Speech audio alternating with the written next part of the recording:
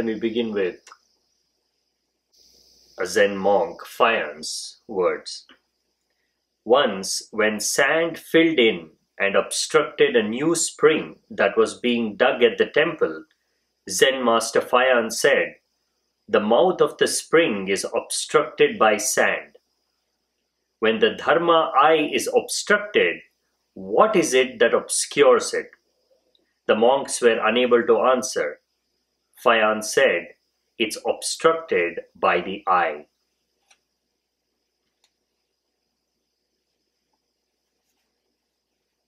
Bodhidharma is saying, your own mind, your own senses obscure reality, obscure truth.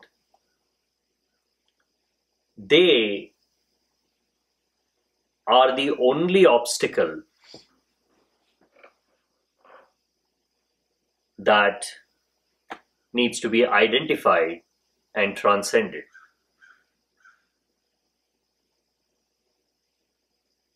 Senses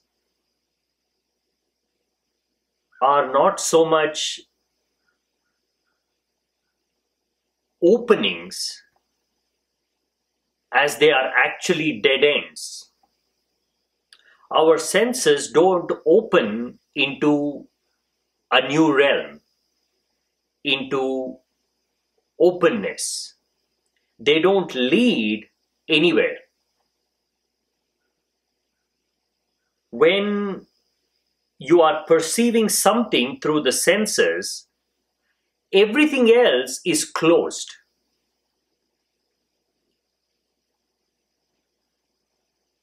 Each sense is quite literally a brick wall, a dead end. It does not allow you to see anything other than what it wants you to see.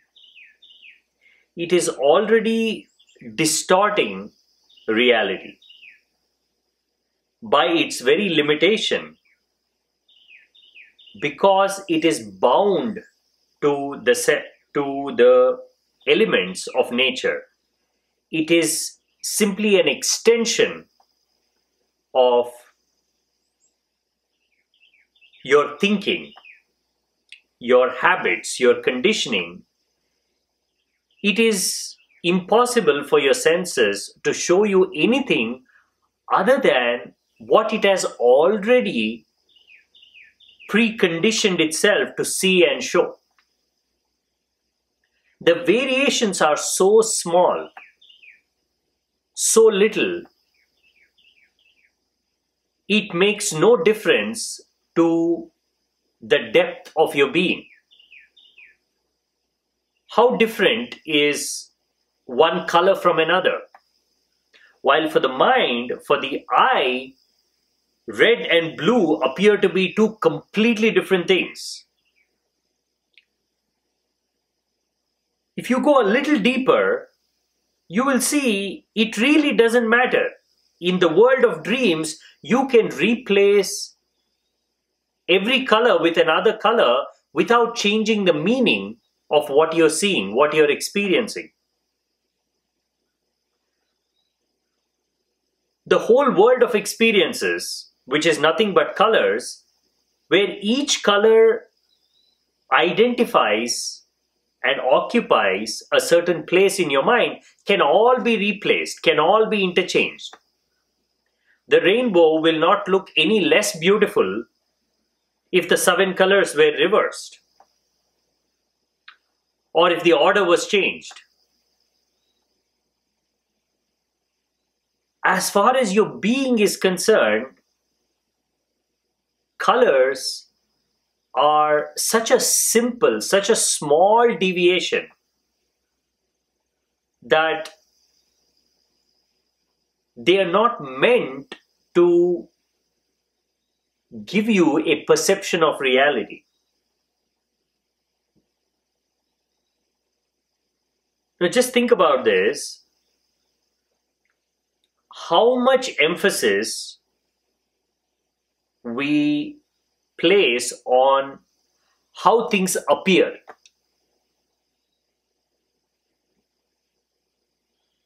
how much of the beauty of a red rose is coming from red. But if you actually think about it, there are yellow roses, there are white roses, there are even black roses. They're all just as beautiful. While without color, we cannot imagine beauty, just looking at existence in gray scale might appear very dull and boring. So we see color as something very important. But at the same time, color does not define what you're seeing. It does not add anything fundamental to the beauty of what you're watching. Colors can be replaced. It is only for the mind, for the senses, colors are important. But for your inner being, it can recognize beauty even when there isn't any on the outside. In fact, on the outside, it is simply an arrangement of events and experiences. There's really no beauty there. It's because there is inner beauty. The center of your being is a manifestation of beauty. Because beauty is simply an element of perfection. Truly speaking, beauty does not exist independent of perfection. When you recognize something as beautiful, you're in a way saying it is the perfection of that thing that I'm identifying. When you look at a rose, if it is missing a few petals, you might not recognize it as a perfect definition of a rose. Why? Because it is not perfectly beautiful. It's missing something. So beauty and perfection go together. Imagine you step out to look at the full moon. For whatever reason, you only see half the moon.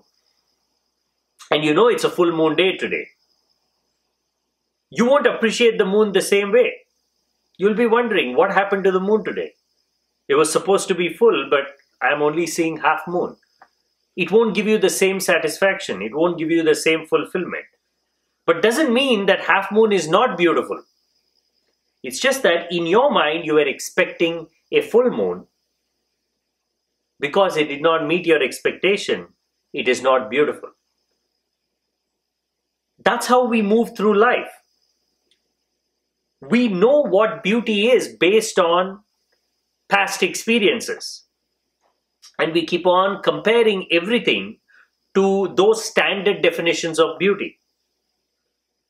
Otherwise, everything in existence at all times are filled with beauty. Even in incompleteness, even in imperfection, there is beauty because the beauty is coming from inside.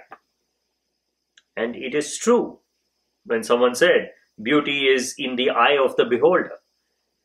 It is how you look at things. So senses by themselves don't open an experience. They don't put you in an environment where you are ready to explore and expand on your experiences. Senses block your true perception of things. And in that blocking, there is that incompleteness. That is why he says, to see form but not to be corrupted by form, or to hear sound but not to be corrupted by sound is liberation. Liberation is not running away from the world of senses. It is not becoming blind to colors. It is not becoming deaf to sounds. It is not self-mortification. It is not denying the pleasures of the senses.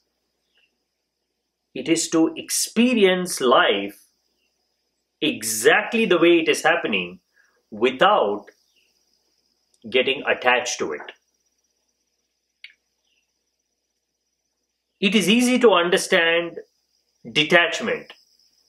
It is easy to understand attachment, but it is very hard to understand detached attachment. Zen is detached attachment. There are some schools of spirituality that talk about detachment to things. Just drop everything. Drop your sense pleasures. Deny all the comforts to the body. Deny all the pleasures to the mind. And in that denying, you will experience something. And then there is the world where there is no question of denying. It is only an individual who has to see and recognize the dangers of chasing anything and everything and choose to detach from sense pleasures. Otherwise, the world never asks you to stop. It never encourages you to see sense pleasures as something blinding, as something restricting. The world says, go and experience as much as you want. It is only an experience that is coming from inside that tells you that the more I am chasing after the desires of my senses, the less fulfilled I am, the less contented I am. Maybe there is nothing there in the world of sensations. It is so fleeting, so momentary that it is not meant to go deep enough. While traditional spirituality is about denying and the world is about attachment, Zen transcends both. Zen says, what is the necessity to run away? What is the necessity to choose? It is in that choosing that you're becoming attached. In choosing to reject something, you are getting attached to that rejection. Look how practical this understanding of life is. There's one whole community of so-called spiritual people who call themselves sadhus, hermits, monks, who don't even understand that they are fully attached to the idea of being a monk. So much so that they see that being a monk itself as the fulfillment of their lives. That is why once they choose to become a student, become a monk, they're a part of, let's say, a Buddhist order, they remain like that for decades, sometimes for their entire lives, without ever realizing the true nature of their being. It is only once in a while we get a Buddha, once in a while we get Bodhidharma, once in a while we get Lao Tzu. When in fact,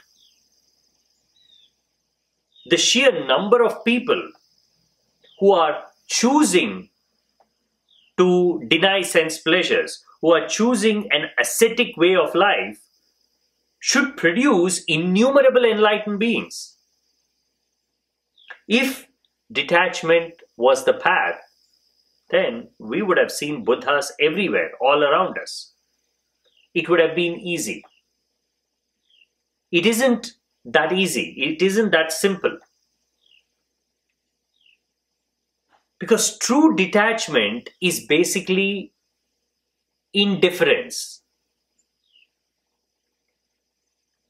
It is to not care whether you are a monk or a worldly man.